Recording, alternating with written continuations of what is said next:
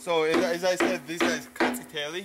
Rkatsiteli? Yeah. So it's a nice grape, very sweet, very juicy, and it's very eatable. And also we're gonna get nice wine from this variety of grape.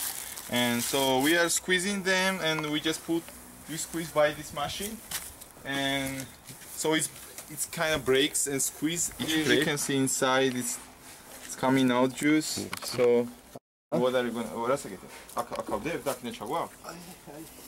So see, we just take.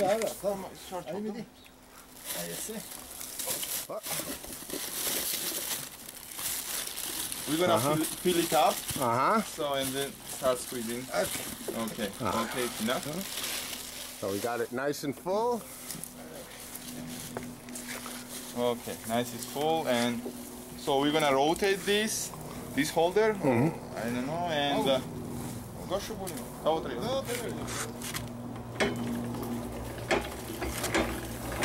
okay, but this main steam still stays. It stays up top. Yeah. Okay. It's gonna give wine some specific taste. So if you just take only grapes and break and put in, it's gonna be different wine. But doesn't mean a bad wine, but it's gonna be wine. different. But we don't make this kind of wine. All right, so I guess at this point I'm going to shut off the video camera until the next step. We will back. And I'll be back a little later. I'm going to help crush some grapes. 4 times 25 is like 100 kilograms. Every 100 kilograms, you have to put one like 10-liter water. But when it's grape, where it's very sweet and it's very ripe, so we have to put the water to make a little drinkable. You know, if it's so sweet, it's gonna be like crazy. Very alcohol level will be very high. Very high. So it's gonna be impossible to drink. You know? So now this our grape, it's not extremely sweet, but it's kind of, it can say like kind of medium level of grape. So and yeah, so we put like 5 liters right now. So then he gonna put another 5 liters. So now he decide that for this kind of grapes we need only 10 liters. Some grapes that you need like 20 liters, but there is some grapes that you don't need any. Just squeeze it and just wait. It all depends on the content of sugar in the grape. Yeah, it depends. So it comes from. So this decision you have to make up from by your experience. So nobody gonna say they'll put 10, 5, and there is no instructions so that you can follow it. You just, I don't know. But well, I've actually got an idea. Can I taste one of your grapes? Yeah. So to me, these grapes tasted medium sweet. Yeah. They're not the sweetest, but they're also not the they're not sour. They're very good grapes. They're good tasting grapes. Okay, we're gonna come back after I help them get this barrel full, I think. Okay. One more thing, you can guess also quality and how sweet it is by color. Whenever it's turned kind of yellow, it's a kind of fire color. You got it, what I mean? Like a yellow flame. Yellow flame, yeah, you got it. So it's supposed to be. It has to be like sweet. this. Yeah.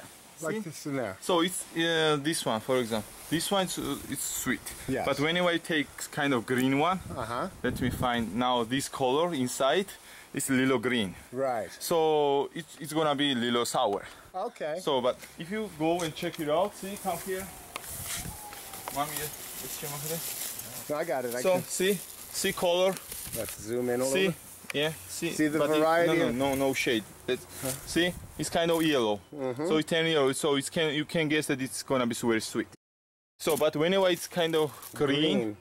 Like this. No, I cannot find green. There's so some green there. See some green, so it's kind of sour.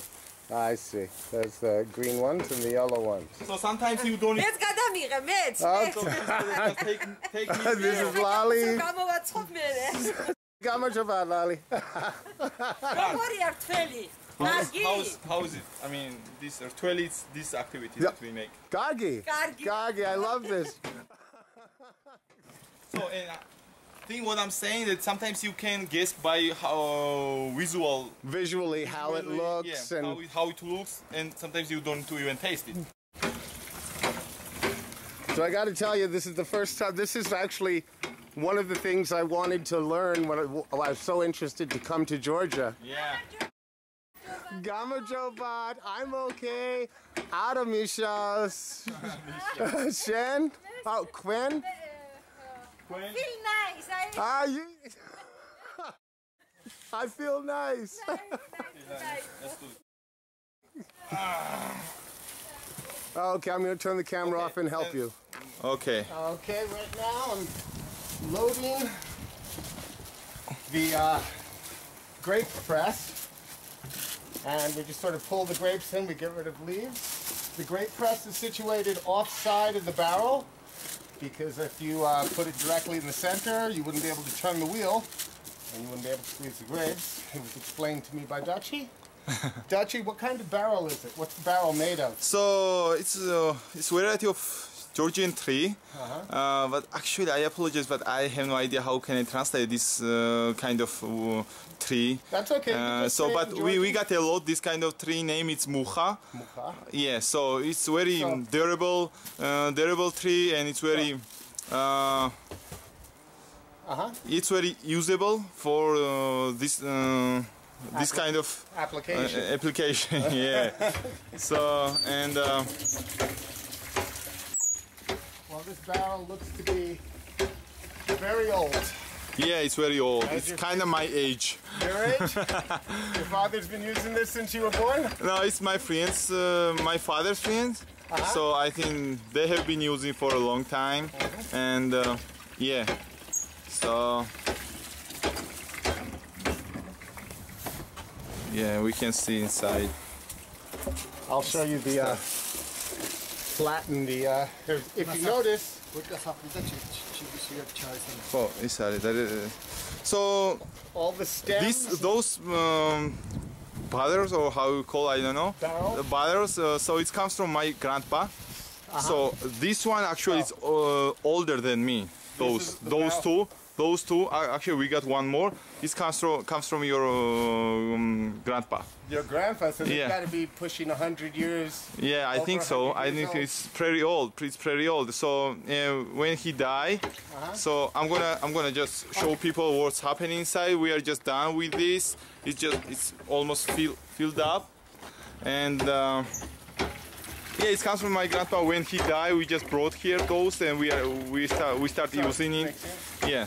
So this is a very, very old Georgian tradition, and your family has been doing it for a long time? For a long time. My grandpa, now we are doing this, and then our next generation, next and next. I was joking with Datchi off camera that you get a spider or a wasp or something in there occasionally. Yeah, some insects.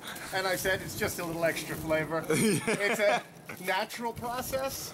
Yeah, it's natural. So one of the things that I really like about this process is that it's, first of all, very old traditional for this region of the world, and it's all natural process. No sulfites, no chemicals. Nothing. Just grapes and a fermentation. And some little water to make it drinkable and easy drinkable. There you go. So okay, that's it, mommy. Yeah. So I think for now that's all, and later I can explain you what we are doing every day for this wine, how we mix it and stuff, or where we're gonna put in when we're gonna separate pure juice. The juice from the pulp. That's the artistry of the process. It's that's another story. That's the hard part. Yeah. Okay. So yeah, it's getting filled up. So yeah. See you soon. Bye.